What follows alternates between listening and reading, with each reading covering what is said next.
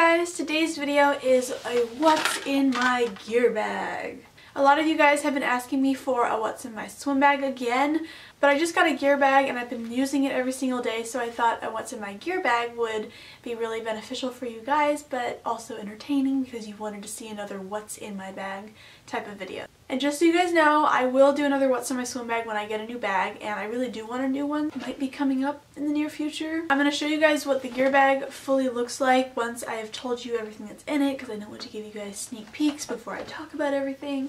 So we're going to dive right in. We're just going to grab the biggest thing in here because it's taking up a lot of space, and that is my Finis access buoy.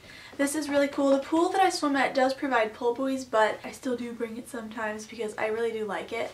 And my dad has also been stealing it from me to bring to his private lessons, so we both really like it. Next in here is my absolute favorite snorkel ever, my Speedo Bullethead snorkel that I've also done a review on, so you guys can go watch that. This is awesome. If it makes it into my gear bag, it's a very special product. You know, as the makeup gurus like to say, my top shelf. That's what this is. I have my Finis Fulcrum paddles that I also reviewed that I really love, and since these don't add an advantage when you're swimming and they also don't slow you down, I put these on in the middle of practice all the time, just randomly, and swim with them because they really do help my stroke. I have my arena Powerfins in here that I have reviewed. We don't use these super often at practice, but when we do, these are amazing. I love them so much. Next, I have some real paddles in here. These are the Finis Agility paddles that I've reviewed, and I love these a lot.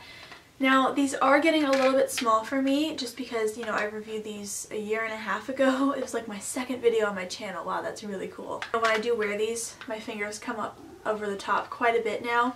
So I do wear my dad's a lot when we're swimming together because his are the bigger size, so maybe I will get a bigger size in these. And I would bring the Stroke Maker paddles that I really like too, but my pool already provides those, so I don't need to bring them. But if my pool did not provide those, I would be bringing those too. Last in this gear bag is a kickboard from Sylvia swimwear. I like this board a lot because it's really thick and it has a nice ridge in the back that's a nice handle.